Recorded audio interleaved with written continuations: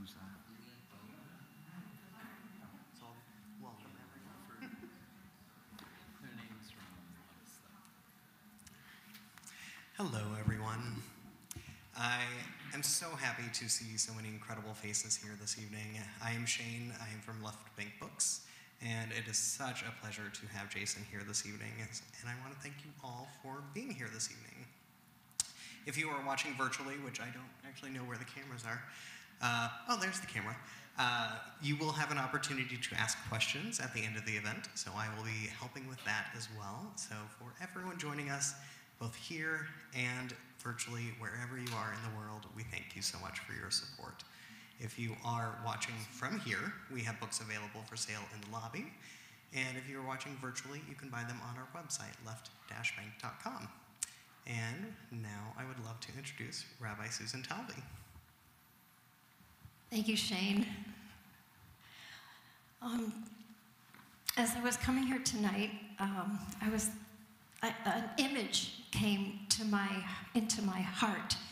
It's the image from Song of Songs that says, always look for the Shoshana ben HaKochim. Look for the rose or the lily among the thorns.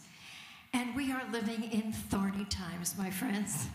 Thorny times, but here tonight we have the lily. Here tonight we have, Left Bank Books, one of the great gems of St. Louis, partnering humbly with CRC. We're always so grateful to do this together. And look who we have. We have a poet. We have St. Louis's own poet, Jason Sommer. Talk about how we wrap truth with beauty. Only the poets really know how to do that. And we also have another gem of St. Louis here with us tonight, Dan Reich.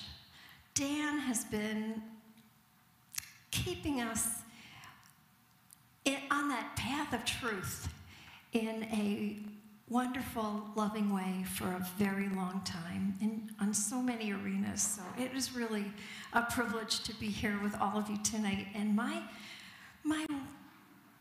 beautiful thing that I wrote didn't come out, and I didn't check it. So I also would like to say that CRC is participating in a national pilot program that this program is a part of. It's called Act Against Anti-Semitism, and it's led and supported by the Anti-Defamation League and the Union of Reform Judaism. And they've come together and they chose like 30 congregations, I think, across the country to participate not just in learning, but in activism, in advocacy, in facing anti-Semitism. And so much of that is in telling the stories so we don't make the same mistakes, telling the stories so that we can learn from the past. Did anybody hear NPR on the way here tonight? Hear George Bush talk about Georgia and Putin's incursion into Georgia, and the words were the same, and John McCain saying, watch for Ukraine. We can learn. We can learn, and this program is trying to tell us not only are we supposed to learn from the past, but we're supposed to take that learning and do something with it. So with anti-Semitism, along with many forms of hate on the rise, we recognize that like all systems of oppression, anti-Semitism is more than the sum of interpersonal prejudice and isolated violent incidents. Anti-Semitism weakens trust in our democratic institutions and our elected leadership, and therefore weakens democracy. When conspiracy theories about government abound and the Jewish community serves as a convenient scapegoat, it's difficult to have a government with accountability. Anti-Semitism manifests in many forms in our society and is constantly morphing to adapt to new circumstances. Additionally, we recognize that many Jews experience multiple systems of oppression, including anti-LGBTQ+ bias, misogyny, anti-immigrant bias, and ableism.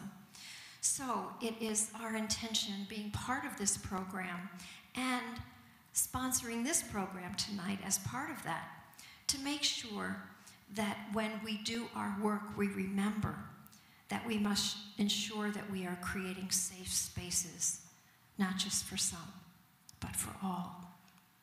So tonight, we will hear Jason Sommer in conversation with Dan Reich. And let me make sure I don't miss anything, and I'll pull this up correctly. My friend Dan Reich received a master's degree in art history from the University of Maryland, College Park, and continued doctoral studies at the University of Chicago, also in art history. Dan served as the head of adult public programs in the education department of St. Louis Art Museum from 1986 to 1999. Boy, you've been here a long time. In 2000, he accepted a position at the St. Louis Holocaust Museum and Learning Center in memory of Gloria M. Goldstein, where he served as curator and director of education until his recent retirement in October of 2021. So now he has time to do fun things like this.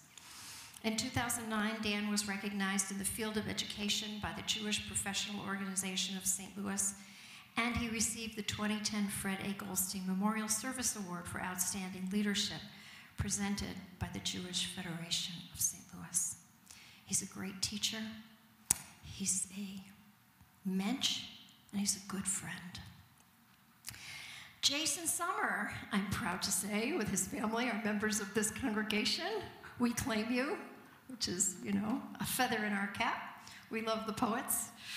He's the author of 5 poetry collections, most recently Portalands in the University of Chicago's Phoenix Poets Series. He's been recognized with an Anna Davidson Rosenberg Award for poems about the Jewish experience, and read from his work at the National Holocaust Memorial Program, Museum's program, Speech and Silence, Poetry and the Holocaust. A former Stanford University Stegner Fellow, Jason has held a Whiting Foundation Writers Fellowship, as well as fellowships from the Breadloaf and Sewanee Writers Conferences. With Hongling Zhang, he has published collaborative book-length translations of Chinese fiction, Wang in Love and Bondage, 3 novellas by Wang Qiubo. Is that right? How do you say it? Qiubo, I think. Qiubo. If I'm going, you should help us out. Wang Qiubo. And The Bathing Women, I can do that one, by, here we go, Tining. Good, okay. Which was longlisted for the Man Asian Literary Prize. Jason lives right here with his family, his beautiful family in St. Louis, Missouri. So tonight we're going to hear not from his poetry collection, but a memoir that reads like poetry, I must say. Shmuel's Bridge, Following the Tracks to Auschwitz with My Survivor Father, is, as you'll come to hear tonight, a very moving memoir of a son's relationship with his survivor father and their Eastern European journey through a family history of unspeakable loss. We'll hear about Jason's father, Jay. We'll hear about their trip. And we will come to understand that Shmuel's Bridge shows history through a double lens, the memories of a growing son's complex relationship with his father, and the meditations of that son who, now grown, finds himself caring for a man losing all connection to the past that we know must not be forgotten. I can't remember what I wrote at the end of my introduction here, but I know that I was thinking about the teaching that says, gosh, why, if we are capable of such terrible things, why were human beings created? The rabbis asked. And the answer, because God loves stories. And this, friends, is a story that I believe God would love. Thank you, Dan. Thank you, Jason. Thank you, Shane and Left Bank Books. And welcome to CRC. It's amazing to see people in person again.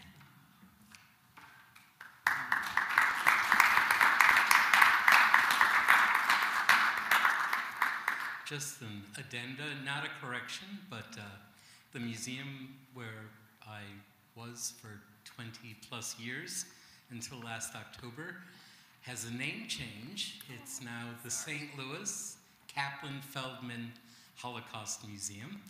And with the new name, there's going to be a greatly expanded museum. So that will have its opening late summer of this year. So come back and see the museum. It's going to be quite different, quite expanded, and quite wonderful. So, lots to talk about in Shmuel's Bridge, but it's about your family. So let's talk a little bit about your family. I know from my experience, and certainly you know firsthand, that being a 2G, a second generation, a child of survivors, 1 or 2, has implications. Survivors can be loving, wonderful parents. There's almost always something, an overcompensation expected from the child, from everyone who was lost, or overprotective, all kinds of issues. So if you could say something about your family dynamic, because it's really part of the family dynamic that leads you to go on this journey. True. I feel like I should be lying down for this somehow. I know you could talk about this for the evening. My family had a particular configuration in that my mother was American-born, but gave herself entirely to my father's story. Promoting it is not quite the right word, but moving aside for it. I know nearly nothing about my mother and my mother's family, who were pogrom survivors. I knew them by their fearfulness more than any particulars of the story, and some references. So that my father's story was the family story, and we were expected at least to hear it. And I also had a family, the closest relatives, my uncle and aunt, my uncle by blood, my aunt by marriage. My aunt was a Holocaust survivor as well, an Auschwitz survivor. So I had the contrasting, contrast in this sense that my father always talked about it and sought after a while reasons to speak about it, feeling a sense of mission almost. Well, not almost about it, a sense of mission. And my aunt would have no speech about the Holocaust in her presence, and enforced it with angry silencing. So there was lots going on in the family about the Holocaust. And one's majority, my own majority, came with the ability to hear and understand the stories. Stories that I first just got bits and pieces of, wasn't judged old enough. Oddly enough, I got a sort of historical view of the Holocaust before I got the specifics of my family placement in it. And my family's Holocaust was the Hungarian Holocaust, the Hungarian wing of the Holocaust, which was later, though more severe in a brief amount of time. Yeah, almost 500,000 people killed in 4 weeks of summer, or 8 weeks of summer in 1944. Your Aunt Lily did start to talk more. Yes, she did. I have an account in the book, which I will not read now, but you know, the book's for sale. Where surprisingly, part of the book is a quest to find the exact spot where my father's youngest brother, Shmuel, of the title, tried to escape from a transport to Auschwitz. It turns out it was Thanksgiving, where I decided that I had been doing some research to try to find the spot where he died, and the time and the place, and as if to fix that with some kind of certainty meant something important. And my aunt at Thanksgiving dinner, quite shockingly, said, I was there. I was on the transport. I was on the same train. And no one knew it at the table. What was even more surprising to me was that no one said anything. You know, I was aghast. And I sort of went after her and said, well, what was it? What was it? What was it? When was it? And she just said, I didn't see the thing itself. There was shooting. The escape attempt was another car. I remember always, no one thing happened I could tell from where I was. She just didn't know. She also talked about the difference between a woman's experience and a man's experience of the Holocaust, about which a lot has been written since. But she was talking about holding rags outside of the window of the Karlsruhe freight car to get water, because there was no water in their car, to get water to drink through squeezing out rags. And it was another one of those experiences where I was trying to find something from them, and I met with how easy my life was and how hard theirs were, and why the etiquette around them was you shut up and waited for them to speak and let them say what they were going to say and didn't press them for anything else. So when I first met you some years ago, it was at a poetry reading that you did, co-sponsored by the museum in Brodsky Library. Right, oh yeah. And there too. It was very powerful, where you wrote about the Holocaust and many facets of that, and it came through in your poetry. Now, this is your first book of prose, this memoir. Yes. What are some of the differences? And in a way, I'm thinking of this as leading to the reading. Right, I'll read a few because minutes. it's an example of there is that poem, and it's written about. And I love the chapter headings of each, which were all taken from poems that then set a tone and then continued in the prose. So poetry then, prose now, but not so separated. No. In panic last night, as I was timing out what I thought I was going to be able to read today, I discovered how much longer prose is than poetry. I have, unashamedly stripped out parts of poems and inserted them in here, because I write narrative poems. And, one of the reasons that there are little quotations at the head of every chapter is that in case this book should also stimulate sales of my poetry book, So I was just discovering how, again, what I've always really known, how compressed poetry is, and how, expansive prose is. How much more you get a chance to explain, which is my tendency, even my fault, let us say, in poems too, that I make plenty of space for discourse. They aren't short, and they're mostly narrative. So, I impressed myself again last night with the difference, But with prose, you have to sort of create the world. You don't hint at it. The furniture is there, and sometimes the furniture is important. It was an entirely engrossing experience to write the book. It was very interesting and very different than writing poetry.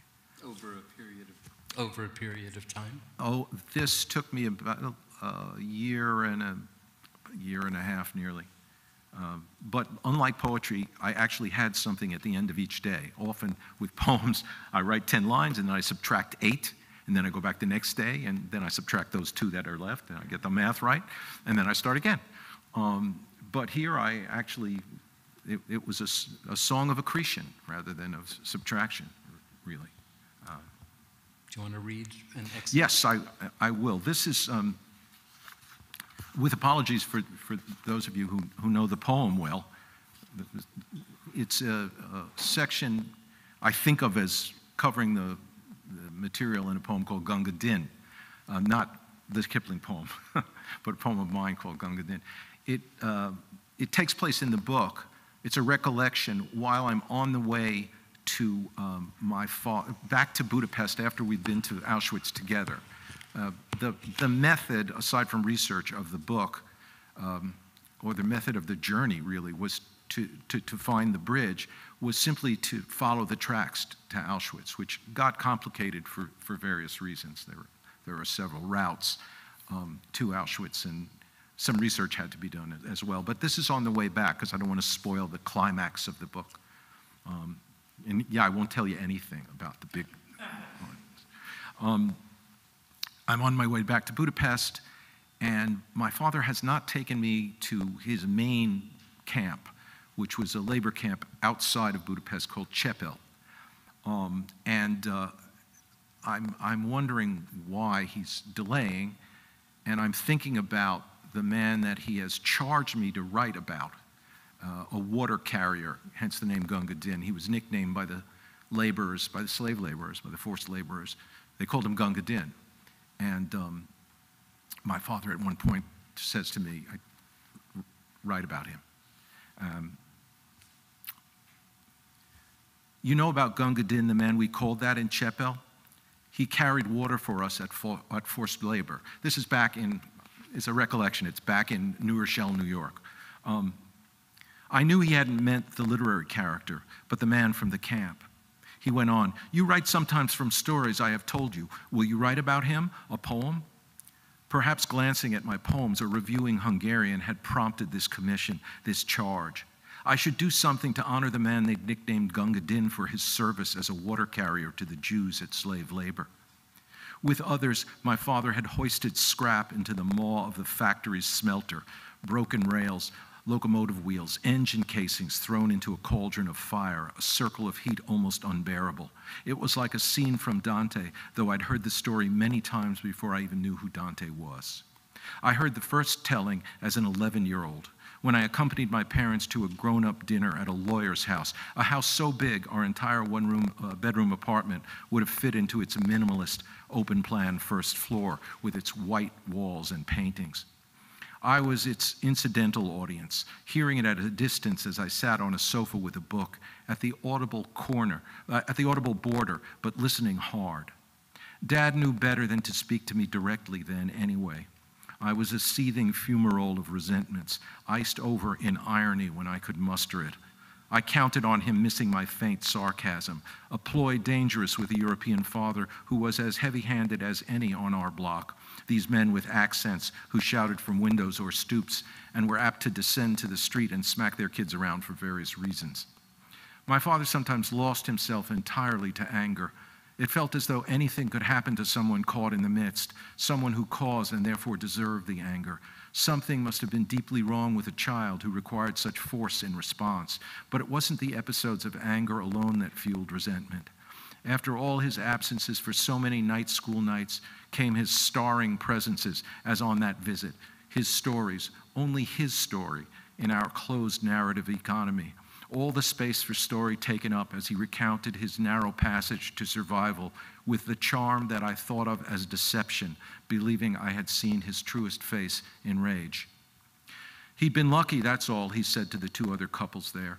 He waggled his head as he said this, signifying a modesty that suddenly looked out of place, a familiar gesture of his that seemed properly to belong to the countrymen of Gunga Din, though not the one he was talking about. So when he spoke on that evening to those people about his virtuous Gunga Din, I looked for what he meant in other than what he said, the early stages of the habit. Part of his luck was knowing Gunga Din, to whom he remained ever grateful, the water carrier who never rested, never walked, ran always, bringing water to those my father called brothers. Gunga Din only ever paused to wait as they fed the smelter, standing by as they lifted together great rafts of steel checker plate, large sections of discarded machinery, heavy weights of metal into the molten roiling. Anyone's momentary slackening, anyone's stumble might mean a deadfall of iron on everyone. And Gunga Din was at hand always, offering the filled ladle to each, tenderly, as if it were, in my father's description, a meal he had especially prepared for each. I visualized a tiny man, always in a stooped scurry, hunched over, yoked like an ox, buckets hung on either side, ferrying from the pump into the hot exhalations of the Hell's Mouth smelter, and then back again. I heard the story many times over the years, and I came to see Gunga Din as someone who allowed himself to be an incidental figure in someone else's story, other to the others, likely even a simpleton, given his frantic motion, even in his service, a water boy in the company of men. They had the harder work, no matter how hard he'd made his own. They formed the brotherhood under the pressure of the most difficult and dangerous job. He must have stood outside the group, the boy beside those more manly, those who were closer to the fire. When my dad asked me that day in New York to write a poem, I wanted to ask about the nickname. How close a comparison to the hero of Kipling's poem did the men who gave the name intend? I had seen, as they must have, the silly 1939 film inflated out of the poem. The homely, pockmarked Jew, Sam Jaffe, his surname means pretty in Hebrew, played some kind of approximate Indian. Was he a Sikh in that turban? Of course, Jews often played the other, including Native Americans, cavalry fodder in Westerns. No doubt many Jewish actors were in the verminous swarm of attackers that hurled themselves at the fort the British heroes defended. Their faces were other, and being other, they could be any kind of other. So wasn't this man other to them, the Jews at the smelter? They could give him a name besides his own. What was his real name? I asked my father. He hesitated a little. I don't know. You forgot? We always called him Gunga Din. What language did you speak with him? I thought maybe they spoke Yiddish, Mamaloshin, the mother tongue. Oh, Hungarian. And did you talk to him much? My father seemed a little distant for a moment. He had a family, a wife, children. The nickname must have been a sort of joke. They laughed at him, right? No, my father said, drawing himself up and back in his chair, looking at me with surprise. We loved him. And in that moment that I believed him, I saw what he meant for me to see, a whole world beyond irony, full of unintricate acts, and love there as simple as slaked thirst. I told him I would try and write the poem. So my question was then, and did you write the poem? I did. Then sent me. Yes, I did. No answer like that answer. Yeah. You know, you talked a lot about having to do research and probably learning a lot about train tracks and bridges and yes. routes, not to mention the overall Holocaust history for context. This is a very personal memoir, but it required scholarly research for you to set the characters within.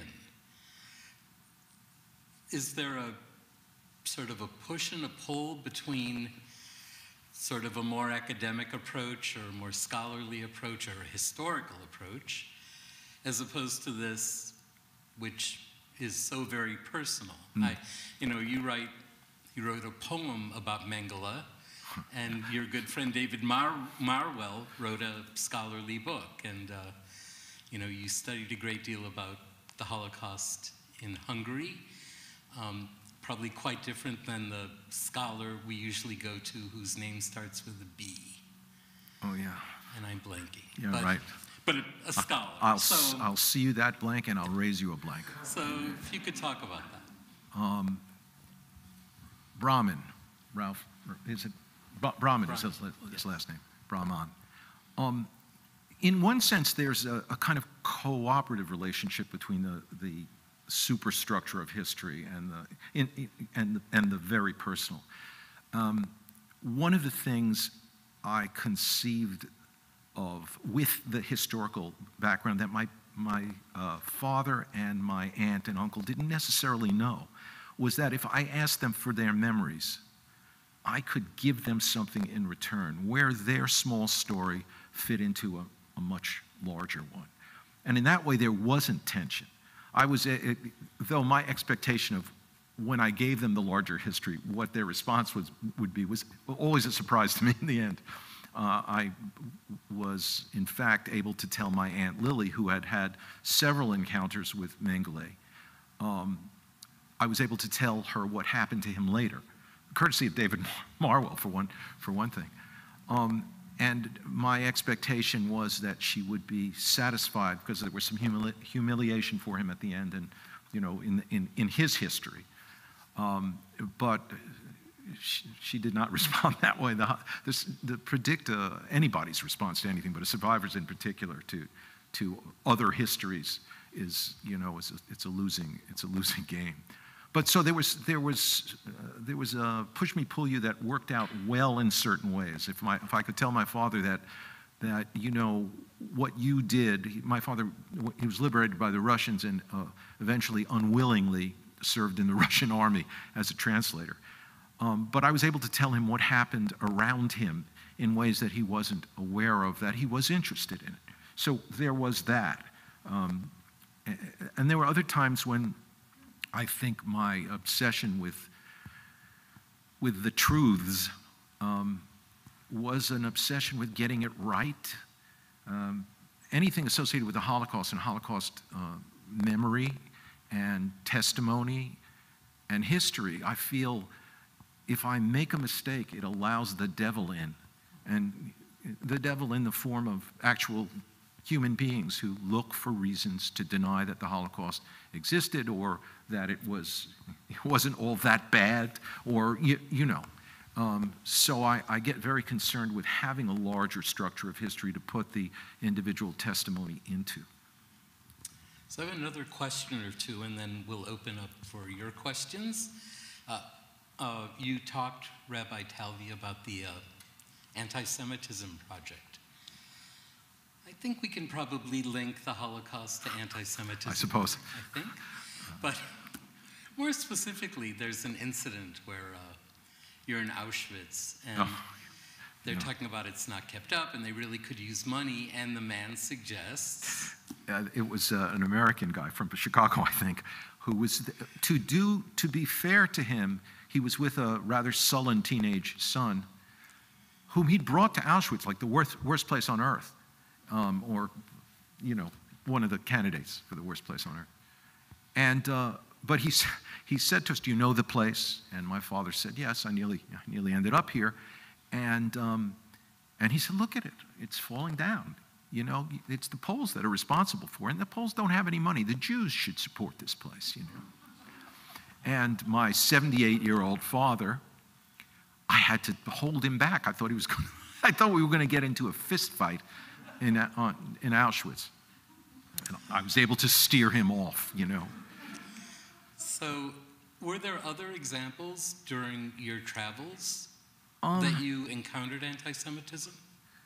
Not in my travels. What immediately came to mind was something that when I think of my own experience as a Jew in the Bronx, I was aware very early. I had never heard the names for Jews, Sheeny and Kike and all that. And I was instructed by my Irish neighbors. I was going to call them friends, but they weren't friends till later, some of them.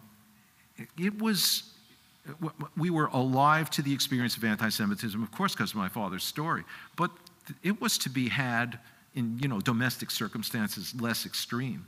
And my father's experience himself of anti-Semitism began with the peasant kids around Munkac, and he was born in a village outside of the town of Munkac, which is now in Ukraine.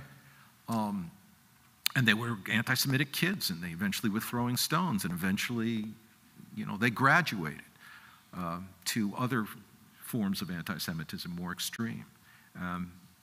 But I had my own experiences, even though I was alert to it, particularly alert to it from a family that was alert to it.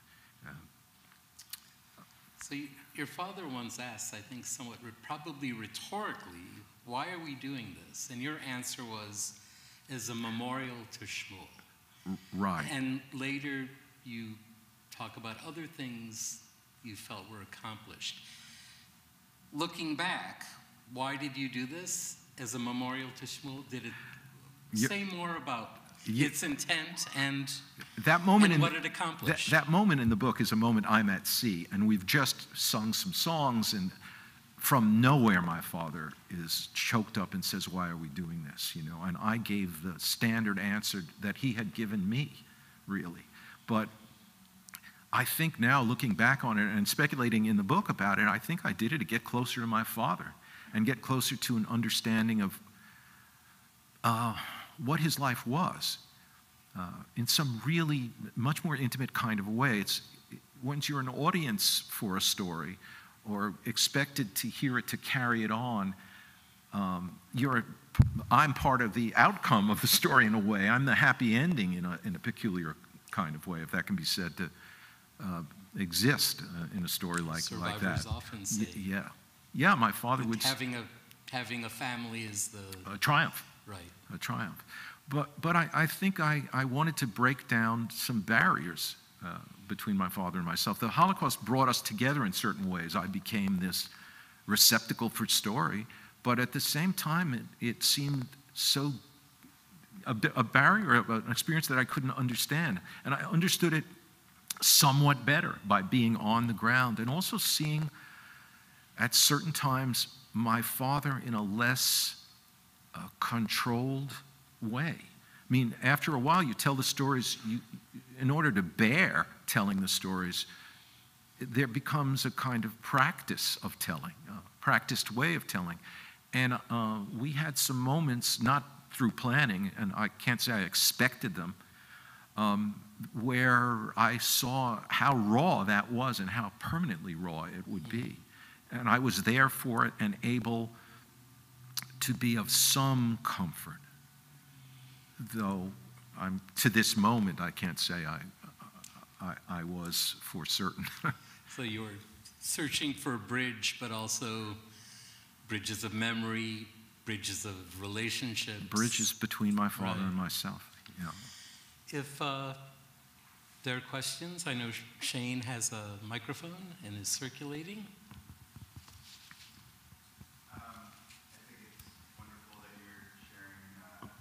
Father's legacy and sharing his story. I'm fascinated by this time frame, and I would just love to learn more about what was the experience like when he was liberated by the Russians? Like what happened? Well, they nearly shot him. There was that because he was liberated. He was in hiding at that point, and they were Uzbeki troops. My father speaks a lot of language. He's alive, by the way, and well enough, though his memory is not what it was. And he can speak all kinds of languages, but Uzbeki, whatever they speak, wasn't one of them. So it was it was like a Jewish joke.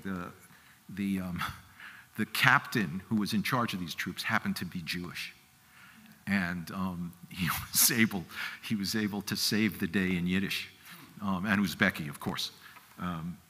But the Russians were down on men, and they were in the midst of a push that put them more head-to-head with Hungarian troops. They needed somebody who could speak Hungarian, and my father was given the choice of joining the Russian army, or if he wanted to, he could join the Russian army. So it was that kind of experience. And my father's experience in the Russian army was replete with anti-Semitism, and also an experience of that army, the tradition of that army, which persists to this moment. I hope that answers your question.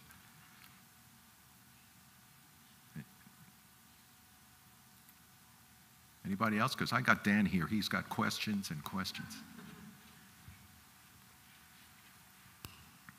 Rich? So, in some sense, Jason, I think you did a service for your father in this trip. And to some extent, did you feel that service earned you the opportunity also to confront your father and on the particulars of your own history with him?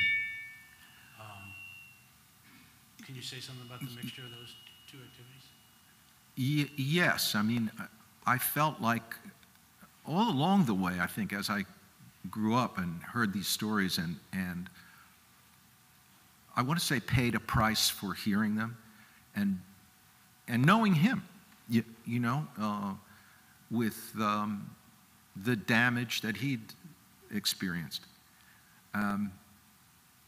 And the trip, too, being on the very same ground as some things that he told me about that had happened, I felt empowered to ask him some questions that I could not have asked him otherwise. Because first of all, I could see things I couldn't see. Just in landscape alone, kind of. It's hard to explain, but being on the ground did feel like license in some way. I mean, there was a certain amount of, I can't call it suffering, but effort put out that made me feel entitled to probe more. Though I have to say, not proudly, that I probed sometimes, you know. And I meant to learn myself, and I also meant to challenge. But I did feel, more licensed to do so on the trip. And more licensed to, to hold us both to exactness in some way. To find the spot, to know where we were and what had happened.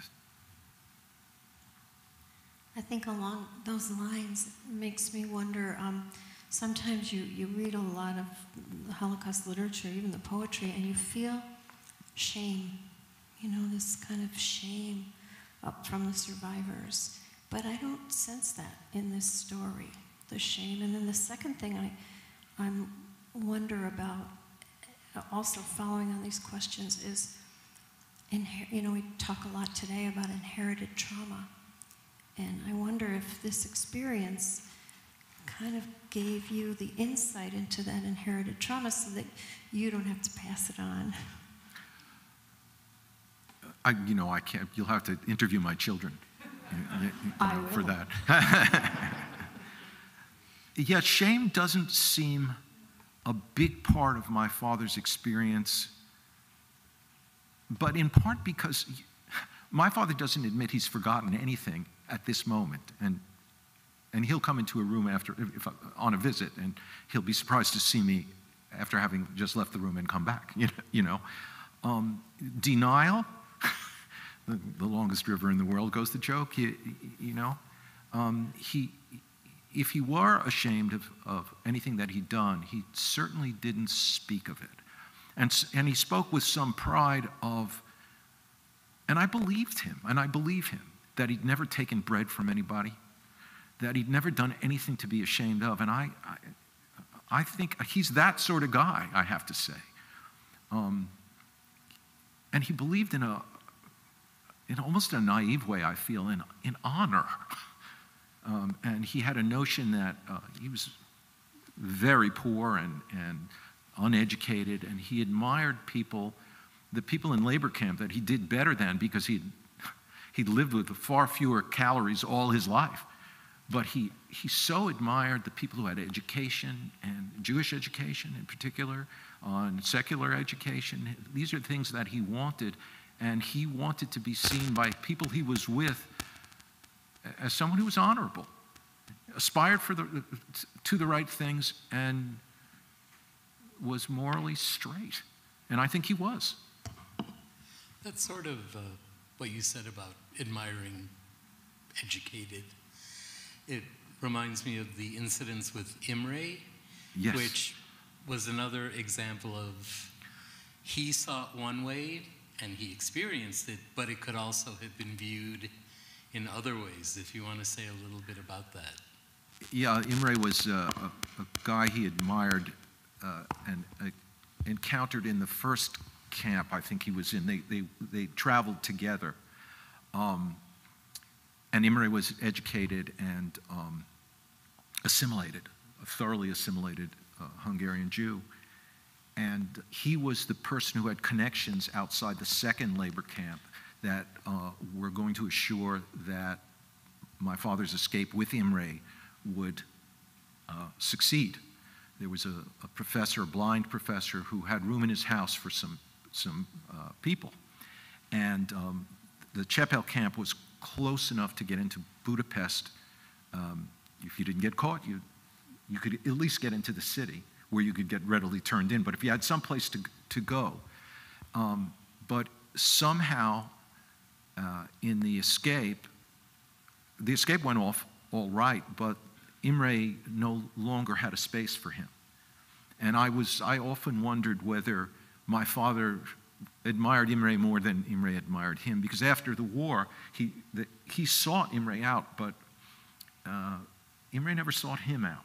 You know, it's almost like trying to apply the ordinary ideas of relationship. You know, somebody likes somebody more than they like, you know, their affection is returned. And in an ordinary circumstance, that's, you know, a speculation that's social in some way. Here, survival depends on it. And I always felt differently when I was presented with the facts of Imre than I thought the conclusion about Imre that my naive father had drawn. We just viewed that differently. I thought he was wrong about Imre. I mean, how can I say that? It's ridiculous, really. And yet that's what I suspected, that there was some little thing that allowed this fellow, my father, poor, uneducated, naive, to be excluded. I want to remind the audience watching at home that if you have any questions, we are ready for those as well. So if you need a audio reminder, that you too can type in a question, because we can ask those here in the next couple of minutes. But we'll go over here. Hello. Hey, okay. Val. So I know you said that, you know, when it came a subject came up and your father would say, write a poem about it. You know, was there a point where your dad said, let's write a book about this? And I wonder how much kind of say he had or push he had, or, you know, did you kind of read and discuss things? And I know these are deeply personal stories, so I don't know if these were like, there are some things that were too personal to put in, you know, how did that work? I didn't check with him about anything. I became good at that along the way. Yeah. But now my father he can't read anymore. He still has all his languages. He's still an absolute pain in the neck to walk down the street with him, because he eavesdrops and talks to everybody in, you know, anything from, you can name it, you know. Even on this trip, I was under the impression that Polish was not one of his languages, and he's yammering away in Polish. And, you know, I figure we can count this. You know, maybe it's 11 and not 10, you know. But it was a matter of you've told his story all along, so this is... Yes, though what's under contention in the book is the stories that disappear, that he's told for a while that somehow he won't tell anymore. And I interrogate that a lot. You know, I ask him about that. Those are some of the things I ask him about on the spot, so to speak. Yeah, but I wasn't subject to censure. But I will tell you flat out that if my father were reading and fully aware, I'm not sure I could have written this book. It feels even now a little bit like, I don't know, telling tales at a school, or what's a more extreme version of that? Betrayal, I think, is the word that springs to mind. Transgressive quality of literature. You know, it's tough to air these things out, but I'm airing them for myself and working them out. Oddly enough, when you're writing a book like this, as personal as it is, you don't think of people reading it. I mean, you make a sentence at a time, you know, as clear as you can, but yeah. Your father wrote his own memoir. He has a privately published memoir, yeah. And I think it's a different sort of memoir, you know, than mine. He came to me once when he was writing and said, look at this page, and he had the word firmament in it. And I said, no, we don't do firmament anymore, Dad. We do sky, you know, that'll do. Yeah. We have one question online. Alston wants to know, how did your father make it to America? Yeah, everything's a story, you know. He was in DP camp, displaced persons camp, for almost 3 years, and desperate. And the DPs were finding ways of filing for papers from, you know, dead people were applying for papers, and the papers came through in various orders, and people attached themselves to papers that had nothing to do with them, any way of getting out of the camp. My father's story was, there was a quota against Eastern European Jews after the war. Striking, after everything's out about the camps, still refugees weren't allowed into the country. Someone had applied under the name Sommer, German Jew. I don't know whether that Jew was still in the camp, and I don't know whether the person that got the papers was Sommer, but he got 2 sets by accident. And he was walking, my father happened onto him in the camp in Cremona, and the guy said, "Wow, I got 2 sets of papers." And my father said, "Oh, I think I know what we can do with 1 set of those papers." I didn't even know this. I guess I've heard this story only in the last 5 years or something. My father was always afraid the authorities would come to the door and cart him off. Even after national prominence, he was National Teacher of the Year in 1981. So my father's something, not just the languages, but coming here with less than a complete elementary school education and getting himself several master's degrees and all but dissertation in Russian literature.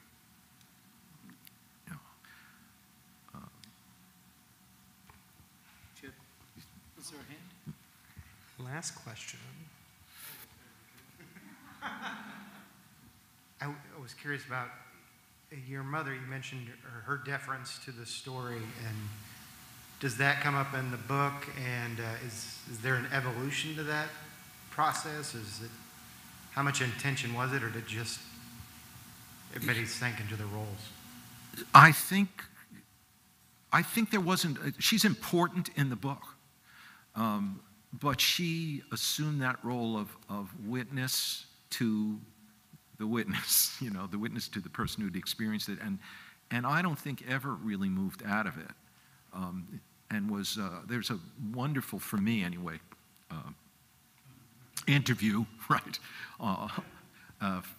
The Spielberg Foundation did these sets of interviews with survivors, and my father's has a testimony there, and my mother comes in at the end, and she just talks about my father as a representative Jewish story, in addition to being, personally somebody she knew well, and cracked the whip with every now and then. And she's a very strong character, my mother, but a lot of that strength was applied to allowing my father to work out what he had to work out after the war and to tell the story. And in that interview, she specifically talks about suffering and triumph. He triumphs. Right. And for her, that's the sense of a Jewish story. Suffering and learning from that suffering. And then doing something worthy. My father had many opportunities to do other things than teach, including opportunities that were way more remunerative. I can't say it right now. More money, and refused them every time in favor of teaching. Any closing words you'd like to say? No, thank you for coming. Thanks very much. Thank you, Rabbi Talvi, and Dan, of course. Thank you so much, Dan Reich. Thank you for asking. Let's have another round of applause.